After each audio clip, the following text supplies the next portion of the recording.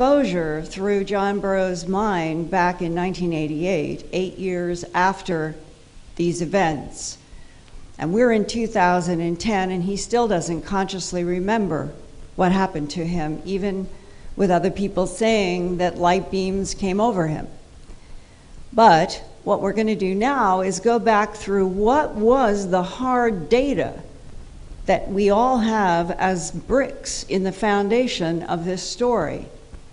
And let's start with the midnight, after midnight, December 26th. This is the night that John Burroughs and Sergeant Peniston and Ed Kvansak have gone out into Rendlesham Forest to try to find out first, what are these odd lights? That was the first audio. And later on, Airman Burroughs submitted a handwritten statement about what he saw to the RAF Bentwater's Deputy Base Commander, Lieutenant Colonel Charles Halt. And here is an excerpt. This is John's handwriting. It was handwritten on January 2nd, 1981, about the December 26th after midnight event. The lights were red and blue, the red one above the blue one, and they were floating on and off. Because I never saw anything like that coming from the woods before, we decided to drive down and see what it was. We went down Eastgate Road and took a right at the stop sign and drove down about 10 to 20 yards to where there is a logging road that goes into the forest. At the road, I could see a white light shining onto the trees, and I could still see the red and blue lights.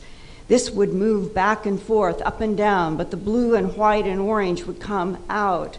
And when it was sitting in one place, blue lights would come out of the beam and the white lights below.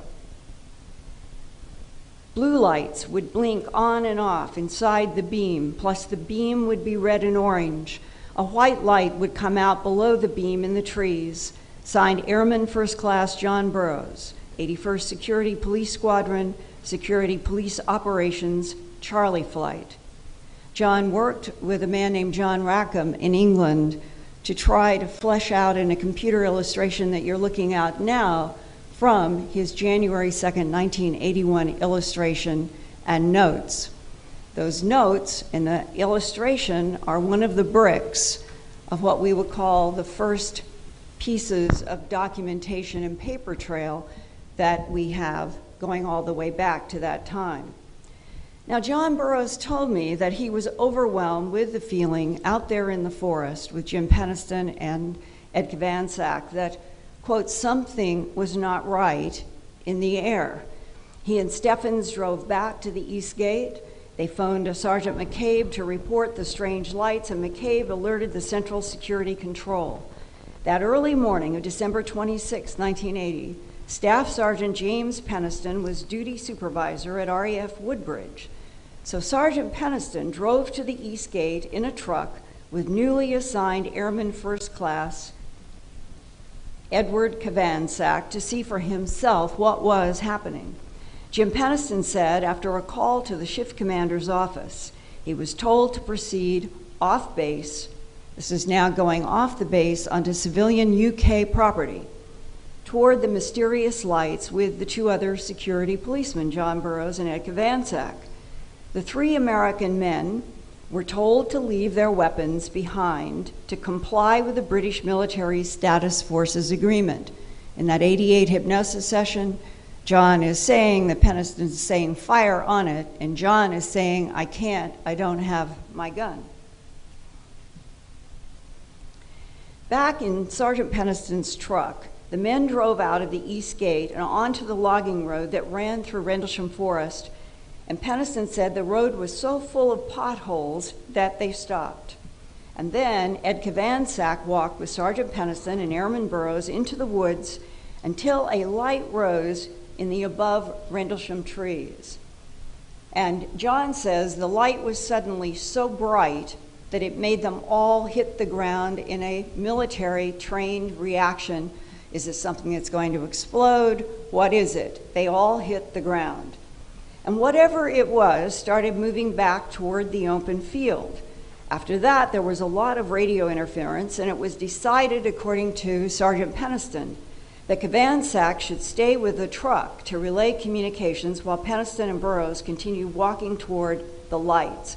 And Penniston was responsible for guiding this orange path in this particular aerial of what the path was going out this. You can see where they stopped, the vehicle stop, and further on toward the farmer's field, that orange is the landing site that has been identified, at least for a long time, as related to the events on the 26th. John Burroughs and Sergeant Penniston also described feeling physically the hair on their arms and the back of their neck and their head stood up like a thunderstorm's electrostatic atmosphere. But it was a clear, cold night. There were no storms. According to Penniston's notebook shown here in his official written report, he and Airman John Burroughs got close to a highly strange craft on the ground. Penniston said, quote, "Triangular in shape, the top portion is producing mainly white light, which encompasses most of the upper section of the craft. A small amount of white light is appearing from what appears to be the bottom of the craft. At the left side is a bluish light, and on the other side is red light. The lights seem to be molded as part of the exterior of the structure that seemed to be landed on the forest floor," close quote. Strangely, John Burroughs to this day does not remember seeing Jim Penniston near such a craft. But Burroughs also knows that his mind is blocked when he thinks about the lights. John Burroughs also does not remember Sergeant Penniston having a camera, but Penniston says that he took 36 photographs on 35 millimeter black and white film and sketched symbols in his notebook that were engraved into the craft's shiny black surface that he compared for me to onyx, black solid onyx. This computer graphic that was produced in the help of John Burroughs and UK researcher John Rackham, of what John does remember seeing in the forest is not an airplane crashing, it is not the planet Mars, and it is definitely not the Orford Ness Lighthouse. And what we know for certain is that the Sea Flight Shift Commander, Lieutenant Fred Moran, talked to Staff Sergeant James Penniston, Airman First Class John Burroughs, and Airman Ed Cavansack after the Sea Flight shift was over at 7 a.m. on December 26, 1980. And here is Lieutenant Moran's own summary statement. This was written on the date, you can see, January 2nd, 1981. Quote, "At approximately 0300 hours, 26 December 1980, I was on duty at Building 679, Central Security Control, when I was notified that Airman First Class Burroughs had sighted some strange lights in the wooded area east of the runway at RAF Woodbridge. Shortly after this initial report, Airman First Class Burroughs was joined by Staff Sergeant Penniston and his rider, Airman Cavansack. Staff Sergeant Penniston also reported the strange lights. I directed Staff Sergeant Coffey, the on-duty security controller, to attempt to ascertain from Staff Sergeant Penniston whether or not the lights could be marker lights of some kind, to which Sergeant Penniston said that he had never seen lights of this color or nature in the area before. He described them as red, blue, white, and orange. Sergeant Penniston requested permission to investigate. After he had been joined by the security flight chief, Master Sergeant Chandler, and turned his weapon over to him, I directed them to go ahead. Sergeant Penniston had previously informed me that the lights appeared to be no further than 100 yards from the road east of the runway. I monitored their progress as they entered the wooded area. They appeared to get very close to the lights, and at one point, Sergeant Penniston stated that it was a definite mechanical object. Due to the colors they had reported, I alerted them to the fact that they may have been approaching a light aircraft crash scene. I directed Sergeant Coffey to check with the tower to see if they could throw some light on the subject, and they could not help. Sergeant Penniston reported getting near the object, and then all of a sudden said that they had gone past it and were looking at a marker beacon that was in the same general direction as the other lights. This could be the time that Jim Peniston tells me he knows that he lost at least 45 minutes in the forest. I asked him through Sergeant Coffey if he could have been mistaken, to which Peniston replied that had I seen the other lights, I would know the difference. Sergeant Peniston seemed somewhat agitated at this point. They continued to look further to no avail. At approximately 03:54 hours, I terminated the investigation and ordered all units back to their normal duties. I directed Sergeant Peniston to take notes of the incident when he came in that morning. After talking with him face to face concerning the incident, I am convinced that he saw something out of the realm of explanation for him at that time. I would like to state that Sergeant Peniston is a totally reliable and mature individual. He was not overly excited, nor do I think he is subject to overreaction or misinterpretation of circumstances. Later that morning, after conversing with Captain Mike Verano, the day shift commander, I discovered that there had been several other sightings. Any further developments I have no direct knowledge of. Signed, Fred A. Baran, 81st Security Police Squadron. Well, what exactly happened next, on what date and time, and in what sequence is still argued about by the people who were there. But for this presentation, I'm going to offer one possible sequence that's based on several interviews that I have done. At 11 p.m. on December 26, 1980, D Flight was gathering to get their guns in the nightly procedure known as guard mount. One of the new enlistees who had only arrived at RAF Bantwaters 2 months before in October of 1980 was Lori Bowen, 18 years old, second from the right in the middle row of this D Flight drill team photograph.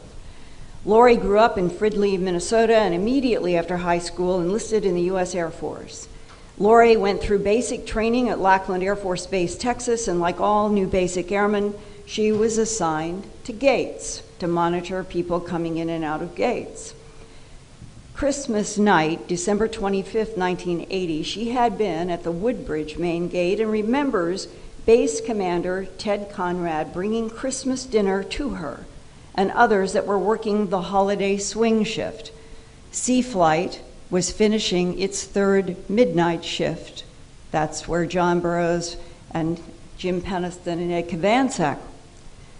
And that day of Christmas, D Flight was on swing shift. That means during the day, beginning for 3 days on the 26th to the 28th, C Flight, John Burroughs' flight, would be off. D Flight begins 3 nights of midnight shift, starting at 11 o'clock on in this case, the 26th, and going till 7 a.m. the 27th, and they would do this for 3 nights. So we have left off C Flight officially, and now we're into the world of D Flight. And the amazing thing that I have learned is there was no communication whatsoever between the C Flight and the D Flight group. Those who came on in D Flight knew nothing about what had happened in the forest on the 26th.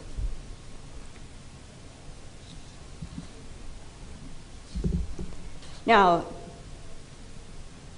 because Lori was a basic airman and she was not given the privilege of driving her own vehicle, Lori Bowen remembers that she's driven from the D Flight guard mount and dropped off for a midnight shift at the East Gate, which would be after midnight, or that period as midnight goes over into the 27th.